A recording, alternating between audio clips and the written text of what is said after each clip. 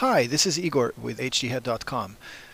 Every so often I need to create an on-screen counter, whether it's some sort of a countdown or a alarm clock or a timecode window or something like that. Luckily, it's really easy to do that in Fusion. To get into the Fusion, again, I might be forming bad habits here, but I haven't really had time to look it up if this is the best and the only way to do it.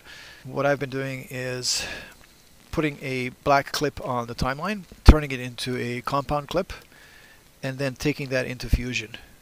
If you have a better way, definitely stick with yours. Alright, here we are in Fusion. I will drag and drop the Title Plus effect. This is our regular text tool. If you right click on the style text box, there's an option called Timecode, which gives us a timecode counter, which is nice, but not very flexible. And yes, you can do a little more with this one than what you could do with regular resolve earn and timecode window, but this is not what we're after. So I'm going to right click again and remove that timecode window, and we'll delete this leftover.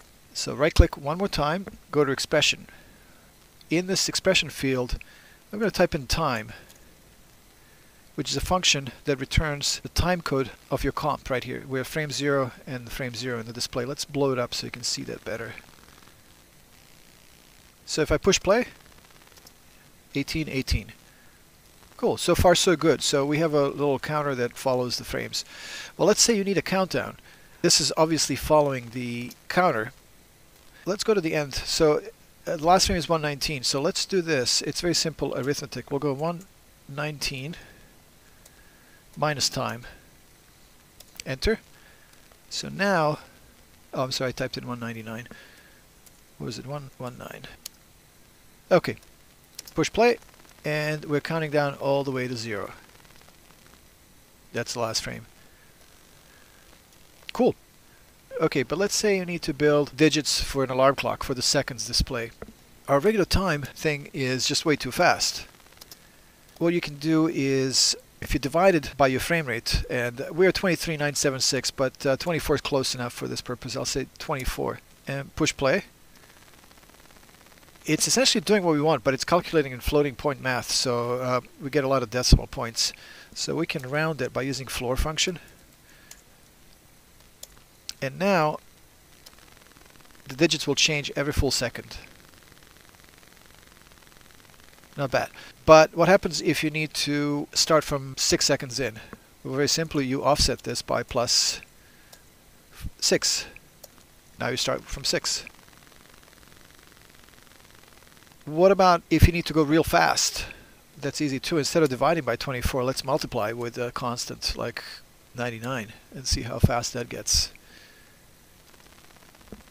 It's pretty fast. What about random numbers? For that we can use the pseudo-random number generator. I think it's random. And this is the range, let's say from 0 to 9. So these are randomly generated numbers with between 0 and 9.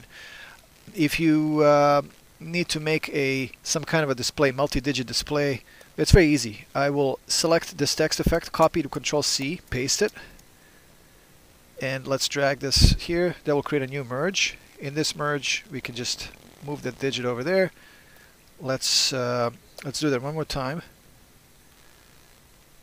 and I will move this digit here, although probably stay consistent, I should move it there, but it's okay. Let's do it here. We're screwing something up, so this 5 is getting cut off, but it doesn't matter. It's just for the demonstration. So now we have 3 digits that are just randomly updating.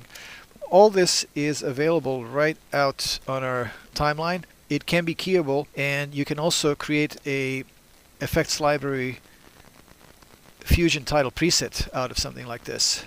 I hope this may come in handy one day. Thank you for watching.